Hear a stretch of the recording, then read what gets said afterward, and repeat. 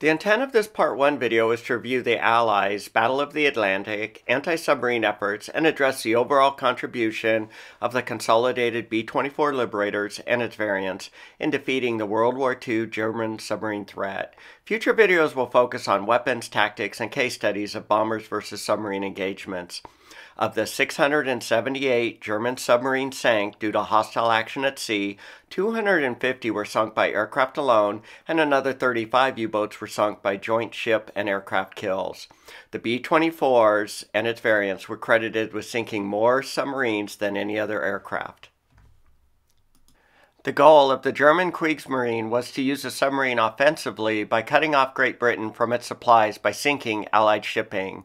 One measure of the successfulness of the submarine campaign strategy is to compare the number of ships sunk versus the number of ships built. If Germany can sink more ships than the Allies can build, then the submarine campaign will be considered successful. The goal of Germany was to use their submarines to collapse Great Britain through a tonnage war. This chart illustrates the trend in Allied tonnage built versus sunk. The chart was extracted from the February 1943 declassified U.S. Anti-Submarine Command Monthly Intelligence Report. All of the images shown in this video are declassified. The x-axis is the year and the year quarter from the start of the war to the end of 1942. The y-axis is the tonnage of shipping lost or built during that quarter. The shaded area represent quarters where more tonnage is lost than can be replaced. Great Britain is losing the tonnage war up to mid-1942. This zone represents what the German submariners called Happy Times Part 1 from July 1940 through October 1940. 282 Allied ships were sunk during this period. The U.S. entered the war in December 1941. The second Happy Times occurred during January 1942 through August 1942, before the U.S. could implement effective countermeasures. 609 Allied ships were sunk during this period. At the start of the war, the U.S. was woefully unprepared to take on the submarine threat. With the entry of the U.S. into the war, U.S. planners considered the aircraft as a last-ditch defense, as discussed in this April 1945 U.S. Air Force Historical Study, the Anti-Submarine Command Report. The report goes on to state that the aircraft were not equipped sufficiently to attack submarines, but did possess excellent search capabilities and could be used to loiter over the submarine, keeping it submerged, which will reduce the submarine's effectiveness. RAF Coastal Command shared their U-boat experience with the U.S.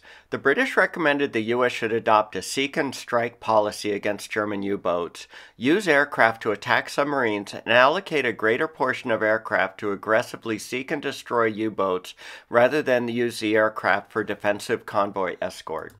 Winston Churchill was quoted as saying, "Nothing is more clearly proved than the well-escorted convoys, especially when protected by long-range aircraft, beat the U-boat." The state of U.S. Army Air Force's anti-submarine operational zones of coverage as of January 1, 1942 is shown in this image from the July 1943 Anti-Submarine Command Intelligence Report. The aerial patrolling zone is minimal. 10 months later, in October 1942, the U.S. Army Air Force's Anti-Submarine Command was activated. German U-boats virtually abandoned attacking shipping off the U.S. coastline. 10 months later, in July 1943, B-24s equipped for sub-hunting were operating from both sides of the Atlantic with patrol ranges of 1,000 miles out to sea. The Battle of the Atlantic U.S. and British anti-submarine efforts and key events can be unpacked by looking at the Allied ship tonnage lost, peaks and valleys over time, as shown in this graph extracted from the August 1943 Anti-Submarine Command Intelligence Report. The x-axis is a month and year. The y-axis is the tonnage of Allied shipping lost to German submarines. The solid line is the tonnage lost per month. Happy Time 1 is located in this zone with 282 ships sunk. The British captured U-110, codebooks, and its 3-rotor Enigma machine in May of 1941. The captured equipment helped the British Bletchley Park codebreakers decipher the submarine's communications. A reduction in shipping losses followed this event. The U.S. entered the war in December 1941. Sensing the codes may be compromised, the German Enigma machines were modified by adding a fourth rotor in February 1942. The British now lost the ability to decipher German submarine code communications. This starts a blackout period that lasts for 7 months. This is also the Happy Times Part 2 with the associated 609 Allied ships sunk.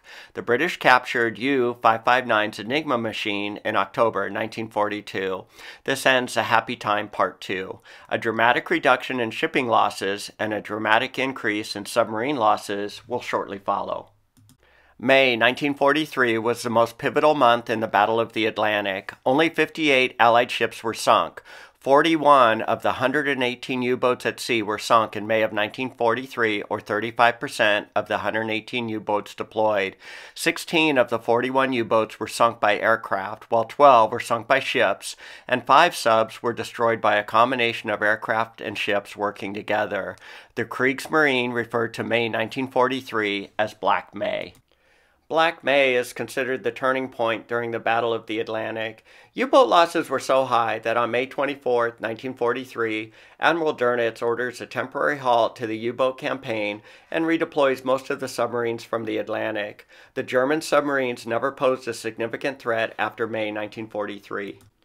This chart outlines the tonnage of Allied shipping loss throughout the entire war by German submarines.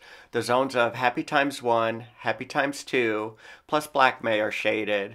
As clearly shown after Black May, the submarine threat to Allied shipping was but a fraction of the early war years. So when did aircraft become effective during the Battle of the Atlantic? This chart outlines a distribution of sunk submarines based on the attacking source. This chart was extracted from the June 1943 Anti-Submarine Command Intelligence Report. The x-axis is a year and quarter. The left y-axis is the number of U-boats sunk per quarter.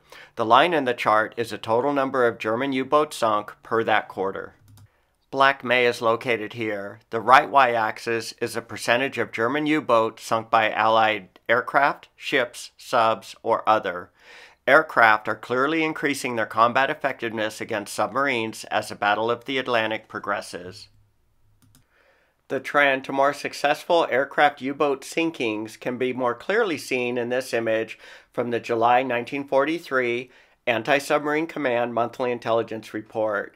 Aircraft rapidly increased their share of U-boats destroyed from 10% in January of 1942 to 58% by July 1943. The larger share of U-boat kills is attributed to aircraft with longer range, better weapons, higher trained crews with greater experience. None of the reports discuss the contributions of the Bletchley Park code breakers, since that information was considered top secret. This chart from the July 1943 intelligence report shown earlier outlines the ratio of the number of Allied ships sunk versus the number of U-boats sunk. This is a measure of the efficiency of the German U-boats or the Allied submarine efforts, or both. The x-axis is the month of 1943. The left y-axis is the number of Allied merchant vessels sunk divided by the number of submarines sunk, scaled from 0 to 15. Think of this value as a submarine's kill ratio. The blue line in the body of the chart is a calculated submarine's kill ratio. The German submarine's kill ratio peaked in March to about 12 to 1. The kill ratio dropped to around 1 to 1 after Black May. The red line in the body of the chart is tracking the number of U-boats sunk divided by the number of U-boats attacked. There is a significant increase in the lethality of the attacking force. Around 7% of German U-boats attacked were sunk in April of 1943. Just 4 months later, around 26% of German U-boats attacked were sunk in August of 1943. The B-24 bombers and other aircraft were contributing a large part to the increase in the combat engagement effectiveness. We will outline the bombers' anti-submarine weapons, tactics, and case studies in the next video.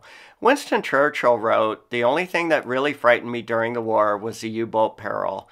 If you've enjoyed this video, please consider commenting, liking, or subscribing to the channel World War II U.S. Bombers.